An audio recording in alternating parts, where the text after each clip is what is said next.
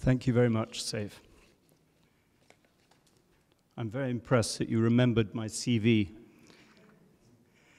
The history of collecting Islamic art, well, it's a huge subject, so I've tried to condense it as far as possible. This is a talk that I first gave, or a version of this talk, at Doris Duke's house, Shangri-La, in Honolulu, 20 years ago. And I was commissioned to come out to Honolulu, fly to Hawaii, and I was given an all-expenses-paid trip for 1 week, and it was an absolute dream. And I was requested by the British Museum to give the talk, also the V&A. I gave this talk in Doha, a version of it, and I have adapted it considerably since then because, of course, the market for Islamic art has changed in the last 10 years. The original title of the lecture was, "Why is there so much Islamic art in Western museums?" Or, "Why is there so much Islamic art in the West, not just in museums, but in private collections as well? Why are there so few storehouses of Islamic art in the Muslim world? Where are the treasuries? Where are the royal collections?" You will answer me by saying, "What about the treasury of the Topkapi Palace in Istanbul?" And you would be right. But it is the only one, it is the only royal treasury in the Muslim world that remains intact. All other royal treasuries have been dispersed, either raided, looted, or sacked by conquering armies.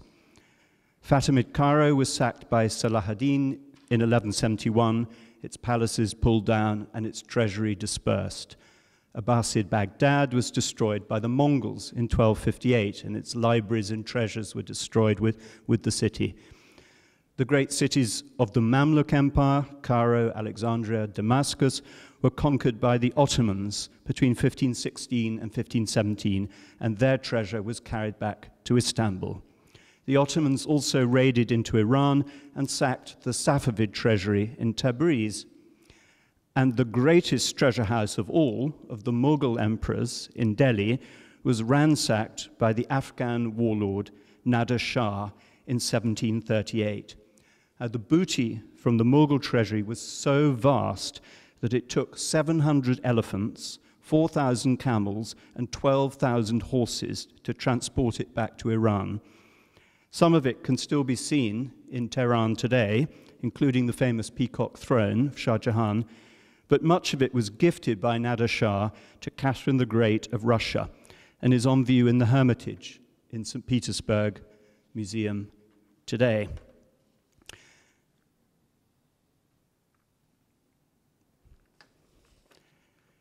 Historically, up until the 18th century, only a small part of the vast treasure of the Muslim world found its way to Europe.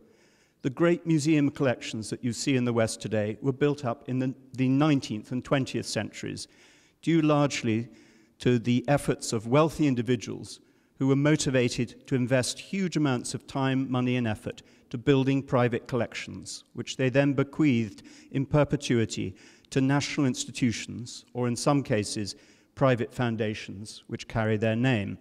And I'm talking about the Gulbenkian Museum in Lisbon. This is Mr. Gulbenkian. The Benaki Museum in Athens, the Chester Beatty Library in Dublin, and the Doris Duke Foundation in Honolulu. These are just some of the treasure houses of Islamic art in the West today, built through the generosity and vision of a handful of private, cultured individuals.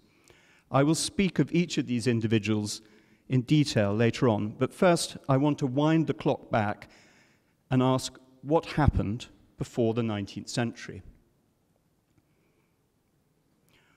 What evidence is there for Islamic art in Christian Europe, in, for instance, the Middle Ages, and during the Renaissance, in Italy and Northern Europe? What objects traveled, and what impact did those objects have on taste and design and interior decor in Europe? How were those Islamic art objects perceived at the time, and where are they now? And I'm now going to teleport you back almost 1,000 years to the period of the Crusades, where our story begins.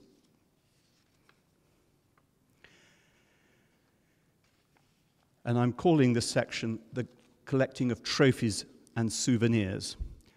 The period of the Crusader occupation of the Middle East began in 1095 with the First Crusade. It lasted almost 200 years, spanning a geographical area which approximates to the modern states of Israel, Lebanon, Jordan, and Syria. In that time, the mainly Frankish or French Crusaders captured, lost, and recaptured Jerusalem and built a number of spectacular and structurally ingenious fortresses, many of which stand in remarkable condition today. And I show you just one, which is Crac de Chevalier near Homs in Syria, close to where I was excavating in the 1990s.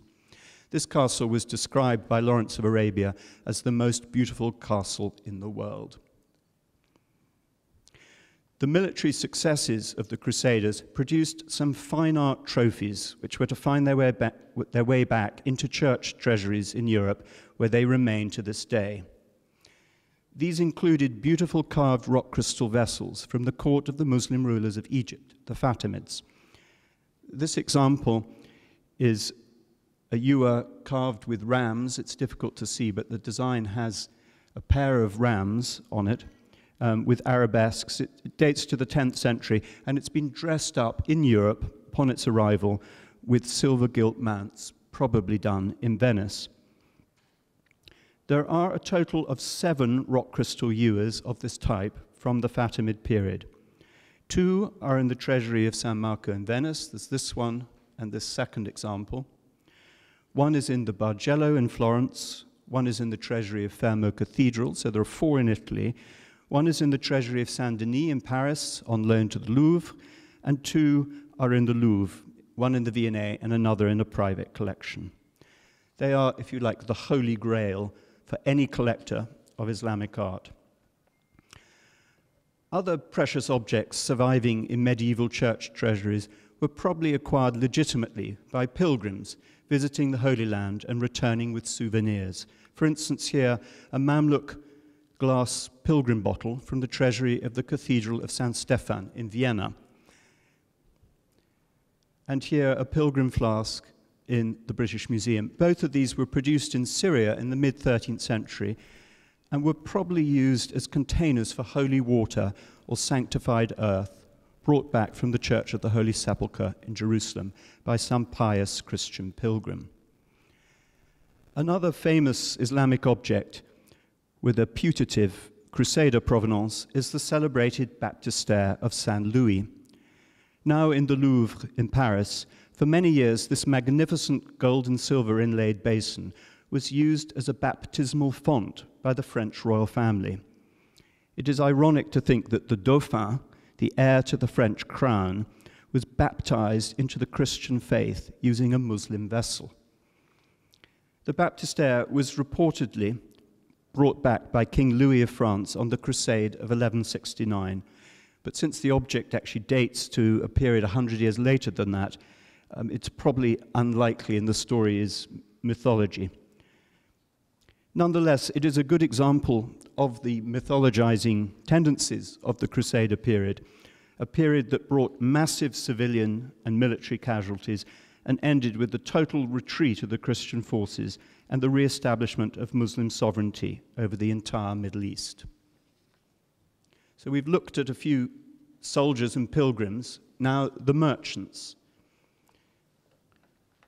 Another luxury item that was brought to Europe from the Middle East and was to form the core of a number of early collections of Islamic art was the luxury knotted carpet. When we start to look at carpets, we strike a rich vein. Up until now, we've seen just smatterings, a few odds and ends picked up by pilgrims or purloined by crusaders. But now, when we look at carpets, we see a wholesale commercial demand for luxury items. The tradition of the knotted carpet is one that long predates Islam. But in the 15th century in Europe, there was a raised awareness of the Middle Eastern carpet due to increased trade and a taste for luxury and modernity at European courts. There was also widespread recognition that Muslim craftsmen were superior in this art. Just as the Chinese produced better pottery, so the best carpets came from Turkey and Iran. Venice provided the main channel for this trade, And in this painting by the Circle of Bellini in the Louvre, you can see a Venetian delegation here, these gentlemen dressed in black, who are standing at the gates of the city of Damascus. They're being greeted by the Mamluk governor of the city, who has this very splendid turban. And the city is instantly recognizable by the mosque. Trying to get this pointer to work. Not to worry. You can see the domed building in the background, which is the dome which is over the prayer hall of the great mosque in Damascus. And to the right is the distinctive Mamluk minaret, which still stands today. Once transported to Venice, carpets were bought and shipped on to Northern Europe and were sometimes passed on as diplomatic gifts, but also traded for huge sums of money. Their presence in Europe is attested both by written documents, but also by their appearance in Italian and Flemish paintings. In this painting by Domenico Ghirlandaio of the enthroned Madonna, you can see that the Madonna and Child are shown on a throne with, at her feet, a very distinctive Turkish knotted carpet. The same can be seen in this rendering of the same scene by Jan van Eyck, who's a Flemish artist. Again, very clearly a Turkish carpet, which the artist has probably had in his studio and used as a prop for the painting. And this is another Flemish artist, Hans Memling, a painting in the Uffizi, which shows the Madonna and Child again resting on this distinctive Turkish carpet. My personal favorite, this painting by Hans Memling, which was formerly in the collection of Baron Thyssen and is now in the Thyssen Museum in Madrid. And it's a sort of aniconic portrait of the Virgin. The Virgin's presence signified by the lilies, signaling her virginity, and this sort of mystical space with a jug, with the crucifixion of Christ is alluded to on the jug, and you can see the jug is placed on a Turkish carpet. And this kind of carpet, which only survives in fragments, is known today as a Memling carpet because it's recorded in Memling's paintings.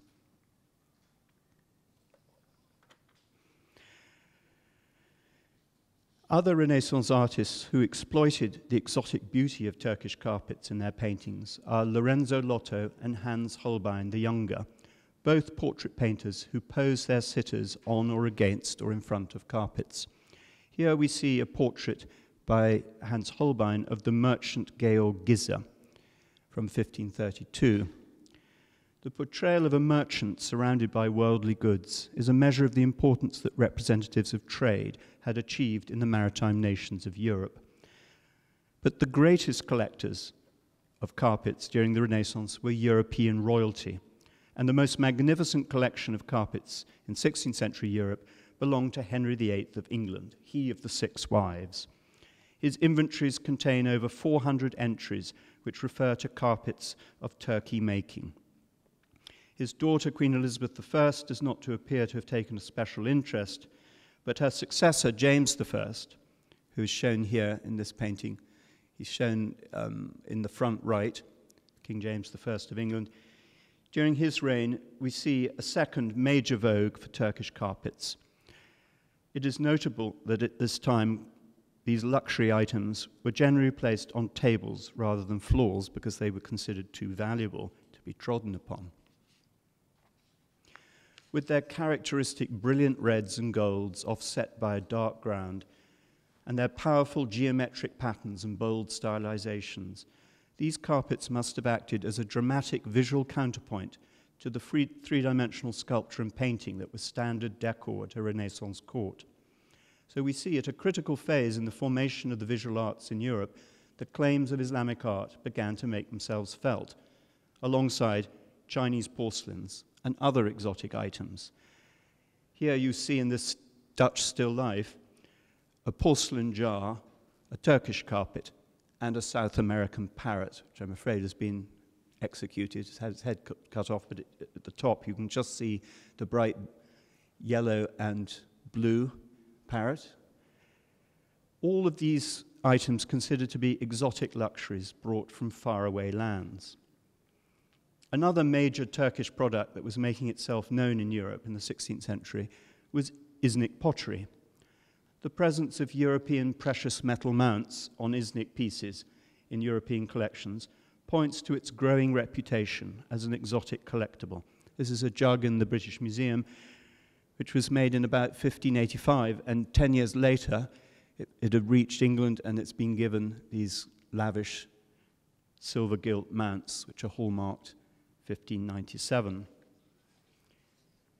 Collecting exotica. The 16th century was a period when European curiosity about Asia was entering a new phase, the great age of exploration and discovery. In 1497, the Portuguese navigator Vasco da Gama became the first man to sail around the Cape of Good Hope, opening up the possibility of direct sea trade between Europe, India, and China. The Portuguese were the first to exploit these new eastward routes, but the Dutch, the French, and the English followed soon after. We see now Asian luxuries spilling into Europe and taking center stage in European princely collections. These 16th century mother-of-pearl objects were produced by Muslim craftsmen in Gujarat, in India, and were carried on Portuguese ships back to Europe, where they were sumptuously embellished with elaborate gold and silver gilt mounts. This urine basin is now in the Grünes Gewölbe in Dresden and was formerly in the treasury of the electors of Saxony. The Nuremberg mounts date to before 1530. Just like Turkish carpets, Indo-Islamic mother-of-pearl articles are listed in many 16th century European royal inventories. We know, for example, that in 1534, Thomas Cromwell presented Henry VIII of England with a mother-of-pearl ewer set as a New Year's Eve present.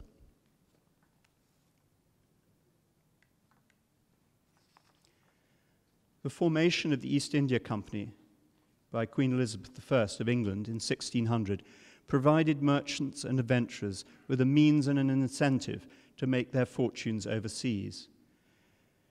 This was not without its dangers. The hazards of travelling in exotic lands is evoked in the title of a contemporary book published by a Scotsman, which is called Rare Adventures and Painful Peregrinations. It was obviously extremely uncomfortable and dangerous to travel at this time. If you survived the voyage, you were lucky if you then didn't catch malaria. And if you visit cemeteries in South Asia, you'll find most European travelers didn't make it beyond their 30th birthday. European merchants begin to appear in miniature paintings at the Muslim court in Mughal India. Their curious costumes and strange habits, such as sitting on chairs and keeping dogs and cats as pets, are carefully observed and recorded by Muslim artists. You can see the European gentleman sitting in a chair, which was very unusual for a Mughal audience, and there's a cat at his feet. The first visitors to the court of the great Mughal were the Catholic Jesuit missionaries from Portugal. Here, hiding behind the elephant, dressed in black, is a po-faced Portuguese priest who has been dispatched from Goa to try to convert the Mughal emperor to Christianity. The hopes of the Portuguese were no doubt raised when paintings of the Virgin Mary, which they presented to the emperor as presents, were hung up prominently on the walls of his imperial chamber. And those of you who have sharp eyes can actually see there is a painting of the Virgin Mary above the Emperor Jahangir's head, between the two white columns at the very top. You can see her white face.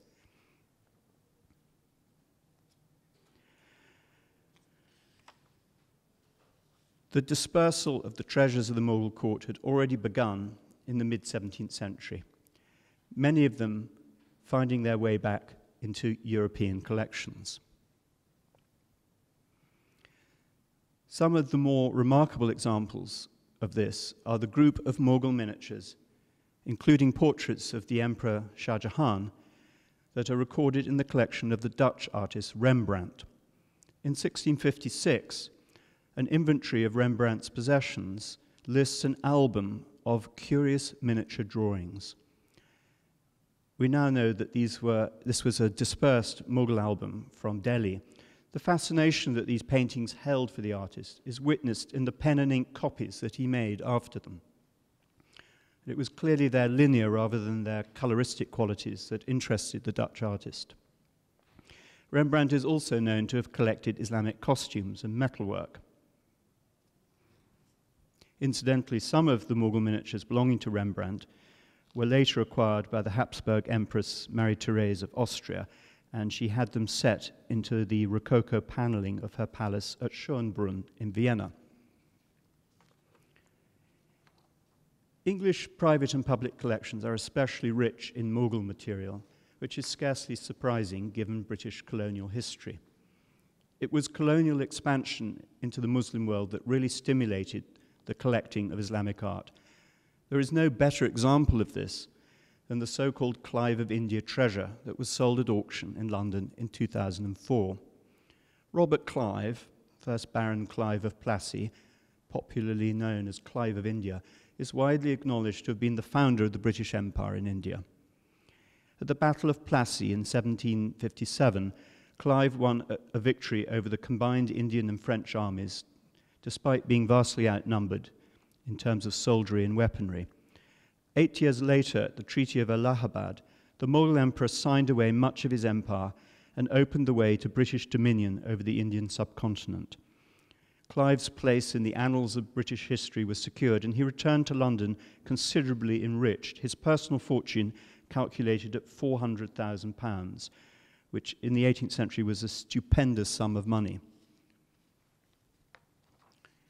The Clive treasure was to form the basis of one of Europe's first substantial collections of Indo-Islamic art, held mostly today at Powys Castle in Wales.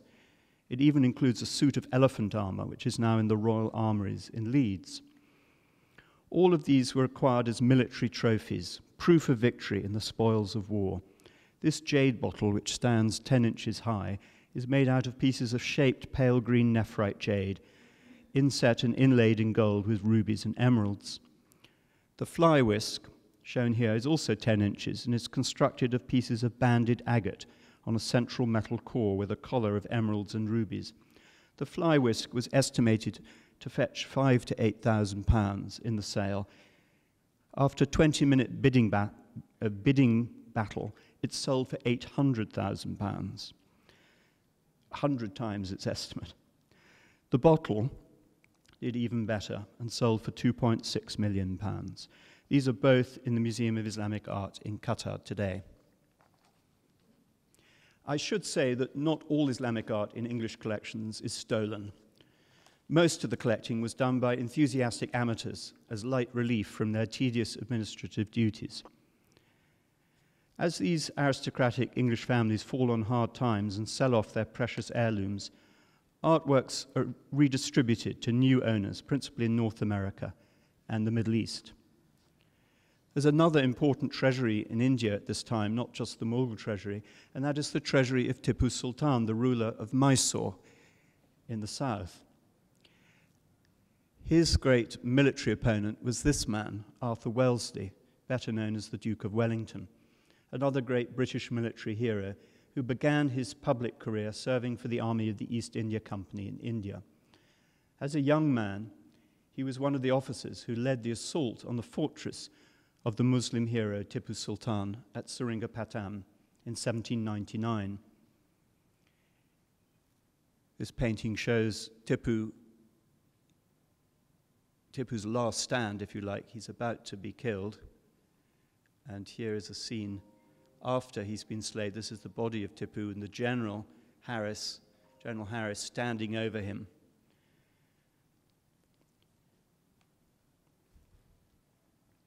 Tipu's personal insignia was the tiger. All his possessions, including his famous gold throne, and here he's shown seated upon his gold throne, all his clothes, all his jewelry, all his weapons were adorned with images of tigers or tiger stripes. It is clear that Tipu personally associated with the tiger, and he is quoted as saying, "Better to live one day as a tiger than a lifetime as a sheep." Trophies taken at the siege of Seringapatam helped form the basis of the royal collection of Oriental arms at Windsor Castle, as well as the Royal Armouries at Leeds and the South Kensington Museum, known today as the V&A. This throne was cut up by the British army officers and distributed, pieces of it distributed as payment to the soldiers, to the officers who'd taken part in the siege.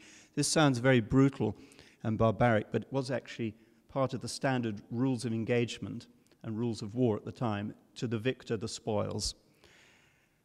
The tiger head, which you see here at the front of the throne, is now in Windsor Castle. It actually sits on the table in the main banqueting hall at Windsor Castle. And if any of you are ever invited by the King to dinner at Windsor, you might actually get to see the tiger. It's made of solid gold. It's a life-size figure, and the teeth, just make them out, the sharp teeth are made of rock crystal. This is one of the little finials from around the throne. There were 8 of them in total, and this one's been set onto a sword, mounted as a grip on a sword. This is Tipu's sporting gun, which is carved in the form of a tiger. This is a cannon, which was sold at Sotheby's in 2006, is now in the Al-Sabah collection in Kuwait. You can see the end of the cannon has the distinctive tiger head. This is Tipu's tent in Powys Castle in Wales, and this is Tipu's tiger, one of the treasures of the Victoria and Albert Museum. It's over life size. It was made, we know, by a French engineer who was at Tipu's court. Tipu had heard that one of his great enemies, who had defeated him in battle, he heard that his son had arrived in India and was part of the British Army, and he was sitting at the banks of a river having a picnic when a tiger sprung out of the jungle and jumped onto this poor young man, young Monroe, and savaged him to death. When Tipu was told of this, apparently he was so delighted that he commissioned this sculpture because of his arch rival's son had been mauled and killed by the tiger. It's the object opens up and it has a keyboard inside. It's actually it's an organ, and you wind it up, and the tiger growls, and the Englishman screams. It's in the Victoria and Albert Museum if you want to go and see it. By the 19th century, collecting was following 2 strands. On the one hand, the fashionable romantic collecting that has its counterpart in Orientalist architectural fantasies and interior designs. And this is epitomized by the Fantasy Palace built by George IV, then the Prince Regent, at Brighton on the south coast. This is actually by the English seaside, can you believe it? And stands in a public park today. It's open to the public. And it was where the Prince Regent, future George IV, used to go at the weekend to take the fresh sea air and to relax away from the court in London. Well, no prizes for guessing the inspiration for this building. There was also a serious side to collecting and study associated with the Age of Enlightenment and the fact-finding mission of scholar collectors. This serious trend is captured in this building, which is the Arab Hall at Leighton House in West London, the residence of the pre-Raphaelite artist Frederick Lord Leighton. This stunning interior, which is open to the public, incorporates real 16th and 17th century Syrian tile work that Leighton had bought in Damascus when he was traveling in Syria in the 1870s. Leighton went on to buy more tiles from a man called Caspar Purden Clark, who was also in Damascus at the time, buying Islamic art on behalf of the Victoria and Albert Museum.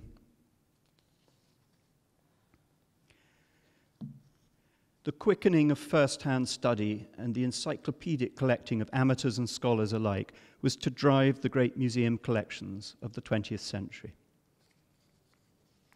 The Victorian age was an age obsessed with ornament, and Islamic design, with its endlessly fascinating variety of patterns, offered inspiration to writers, artists, and collectors alike.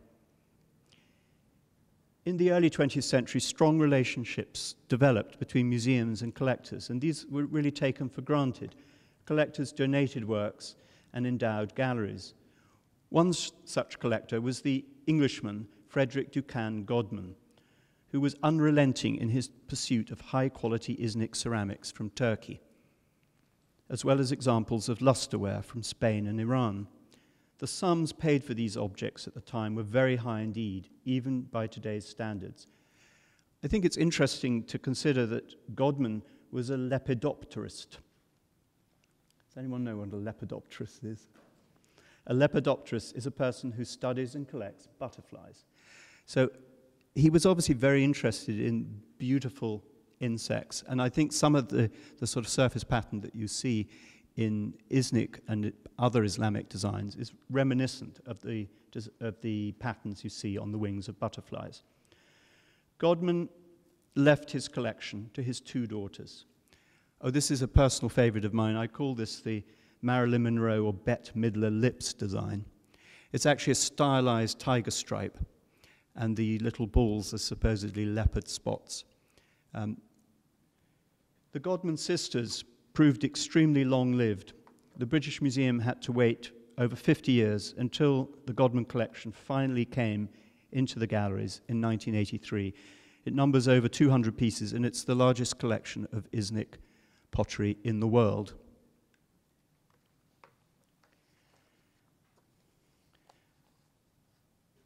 The early 20th century was the period of the great collectors, true connoisseurs who were knowledgeable and mad for art. Instinctively acquisitive, they bought on a scale that would be near impossible with today's prices and dangerous with today's import and export regulations. Most of them would probably be in prison today. Their insatiable appetite was fed by the flow of goods to the market. The Armenian collector, Kalust Gulbenkian, a pioneer of the international oil industry, formed a vast collection totaling some 5,000 works of art, from Egyptian antiquities, Renaissance old masters to impressionists, contemporary jewelry by René Lalique, and Islamic ceramics and textiles. At the museum in Lisbon, Portugal, that houses his collection, Persian knotted carpets are given equal prominence, displayed alongside masterpieces by Rembrandt and Monet. His collection of Iznik is second in size and importance only to the Godman collection, the British Museum.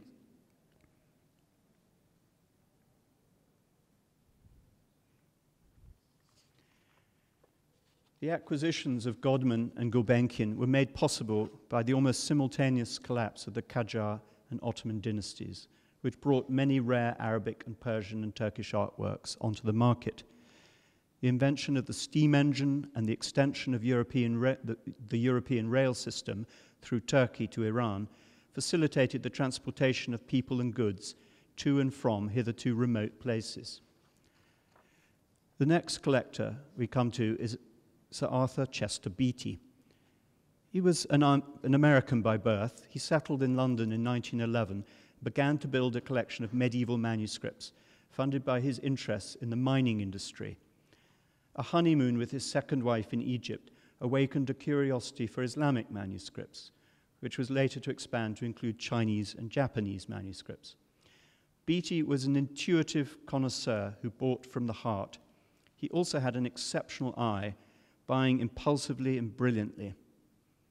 Conscious of his Irish ancestry, after the end of World War II, Chester Beattie moved to Dublin, and in 1968 he left his house and library to the people of Ireland. His collection of Arabic manuscripts and Persian and Mughal miniatures is one of the most outstanding in the world and includes such rare treasures as the 1,000-year-old Quran of Ibn al-Bawab, the earliest surviving Quran manuscript written in Nashq, or cursive script. The Chester Beattie collection is now housed in Dublin Castle and is open to the general public. I would urge you to visit. Another collector who was an exact contemporary of Chester Beattie was Anthony Benaki. Benaki was a Greek cotton merchant living in Alexandria in Egypt.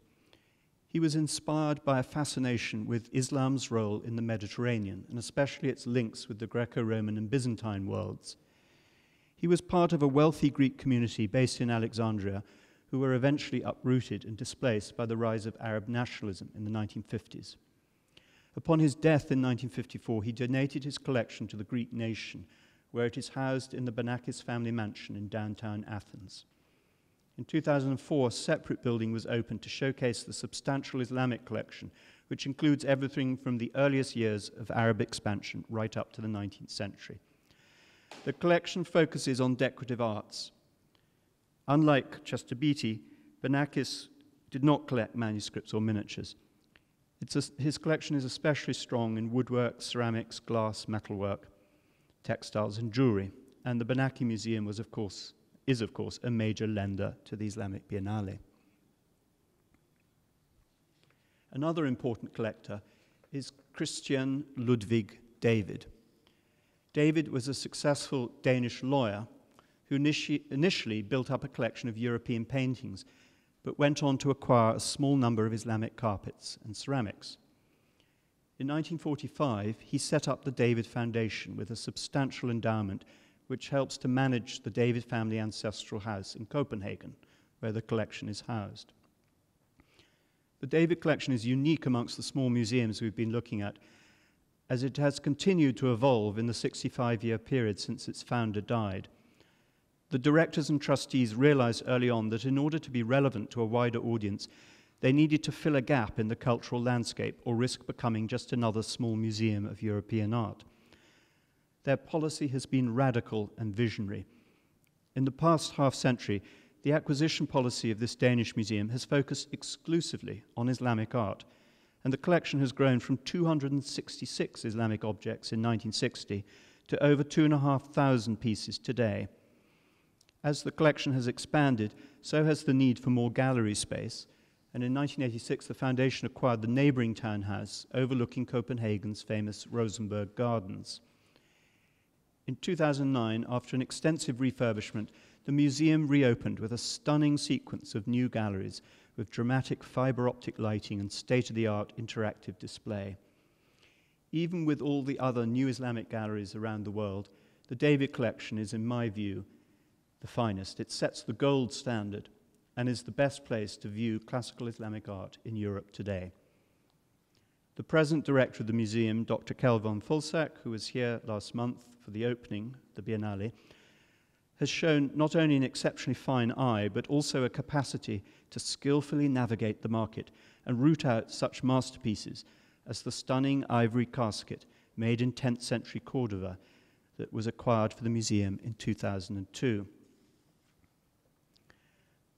There are many other eminent collectors of Islamic art, far too many to mention, so I've chosen to concentrate on the few who've either been instrumental in building up institutions or whose collections have been enshrined in public museums. The art market today, the movers and shakers. Please excuse the dreadful pun.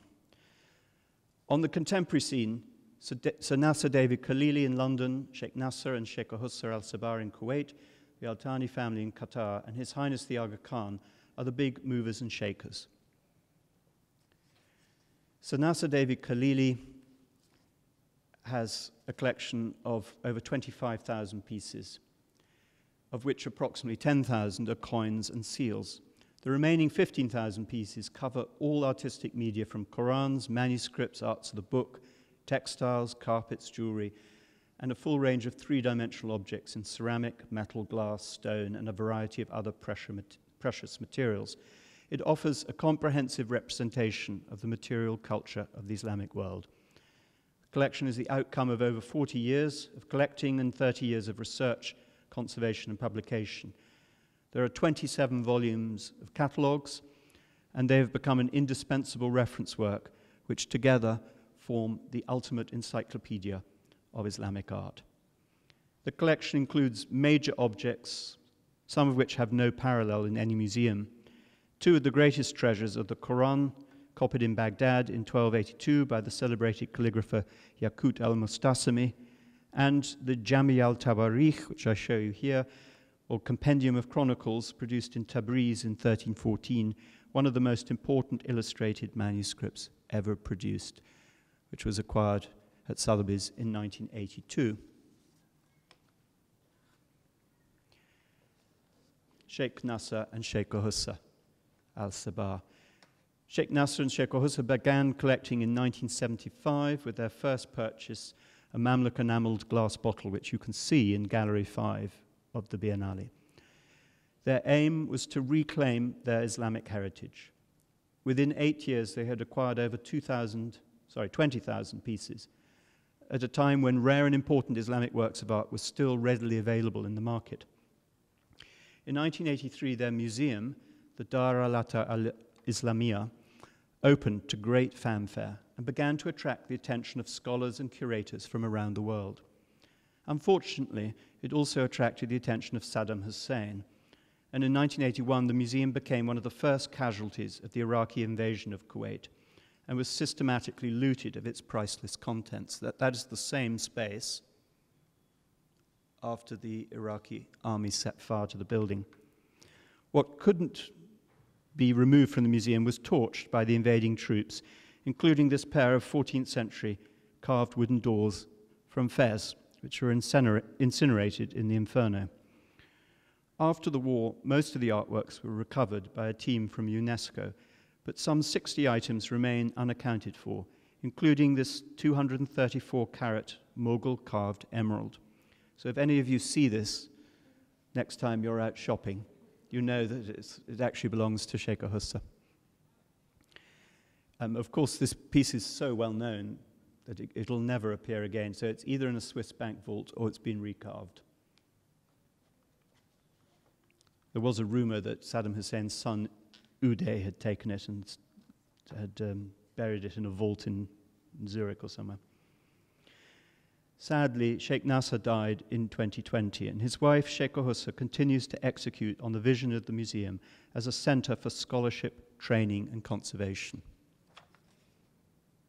The other Gulf royal family that has been an active player in the Islamic art market over the past 25 years is the Al Thani family of Qatar. First, the brothers, Sheikh Hassan and Sheikh Saud, and then their successor as Minister of Culture, Her Excellency Sheikh Al-Mayasa.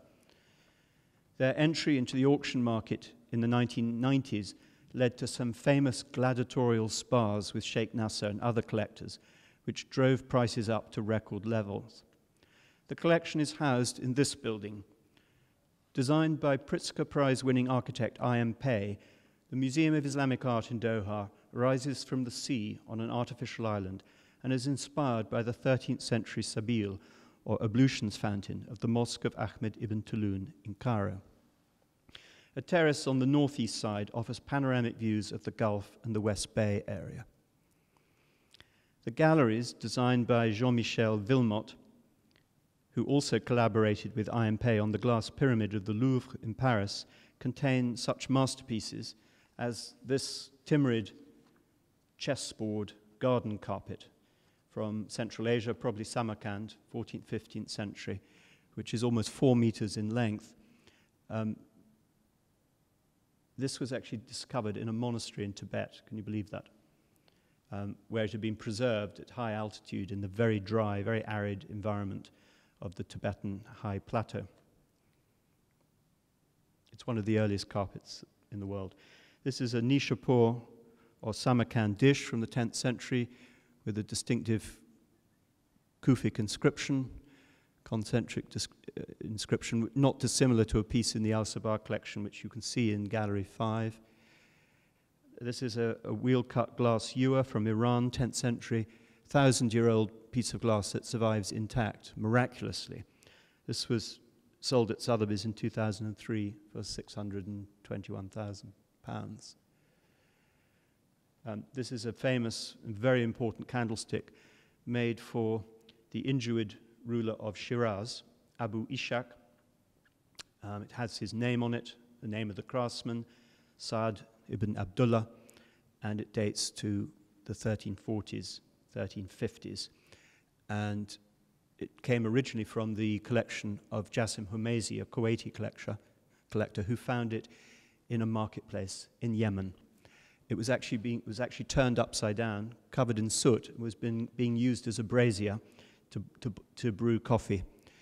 It was missing its socket, and some weeks later, Sheikh Jassim Hamezi was contacted by somebody, one of his scouts in Yemen, saying, "We found the socket."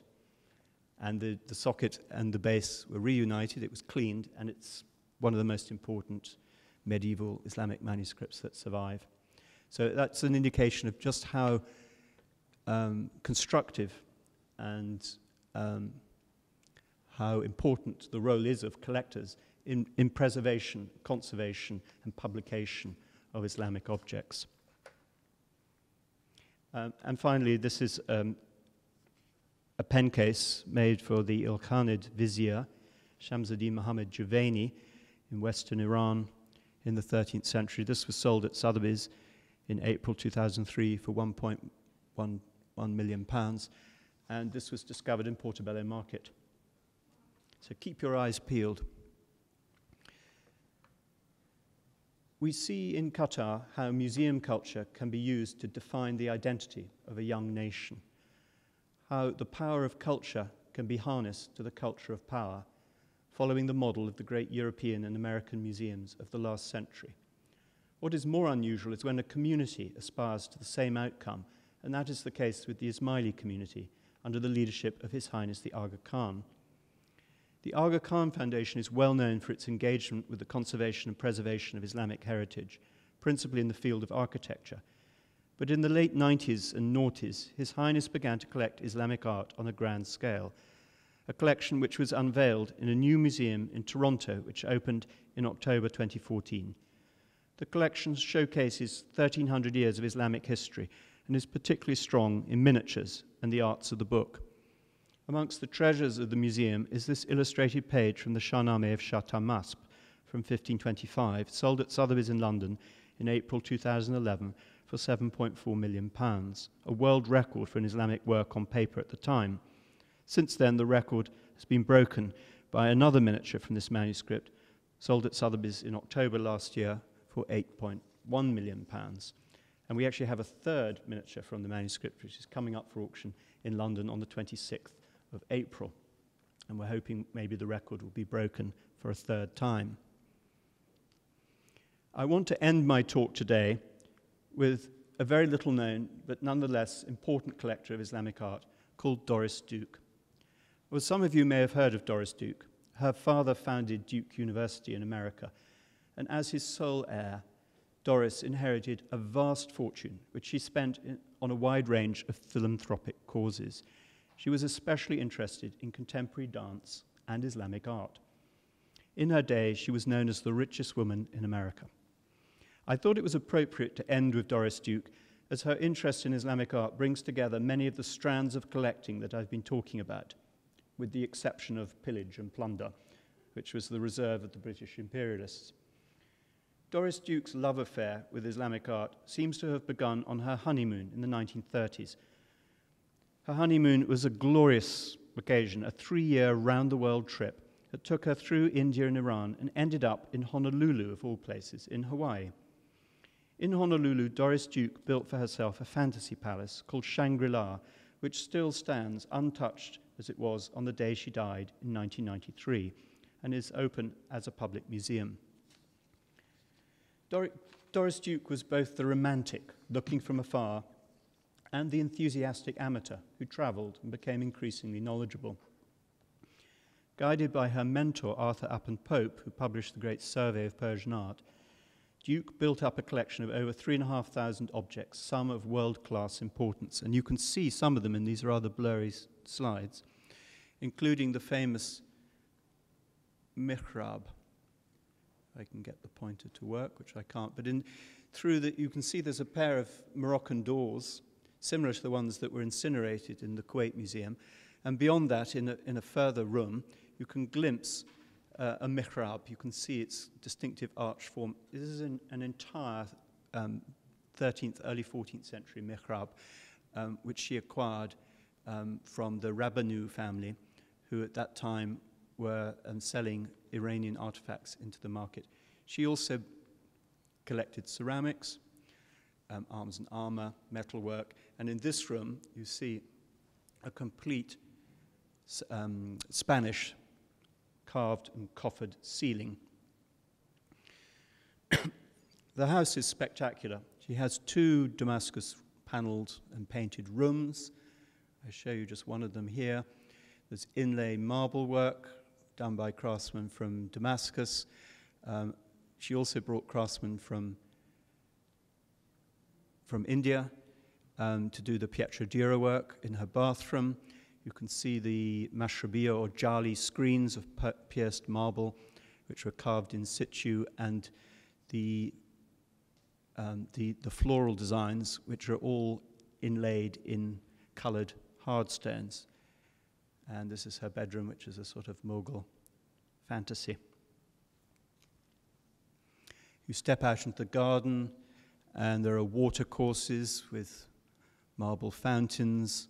There's a charg bar, there's a traditional Persian paradise garden laid out, and it leads you down through terraces to the sea. She was an Olympic swimmer, Doris Duke, and she was a great surfer, and she used to hang out with all the surfers on the beach.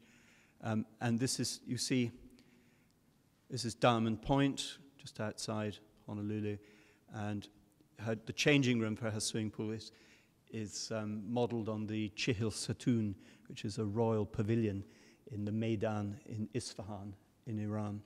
So she's borrowing from different sources, but creating what is a sensuous ensemble. Islamic art clearly appealed to a certain side of Duke's personality. With its intimate spaces and sensual lines, it is a style for private as well as public occasions. It offers a vision of beauty as well as an escape route out of convention, an antidote to the familiar for Western collectors reacting to the conventions and constrictions of their own society. It obviously appealed to an irrepressible side of Duke's personality. Perhaps it just allowed her to be herself. What Duke learned was that Islamic art is endlessly fascinating and breathtakingly beautiful, and has the ability to touch one directly and deeply. It also provides an opportunity to learn more about one of the world's great civilizations, and never has that been more pressing and important than today in these fractured and uncertain times. Thank you.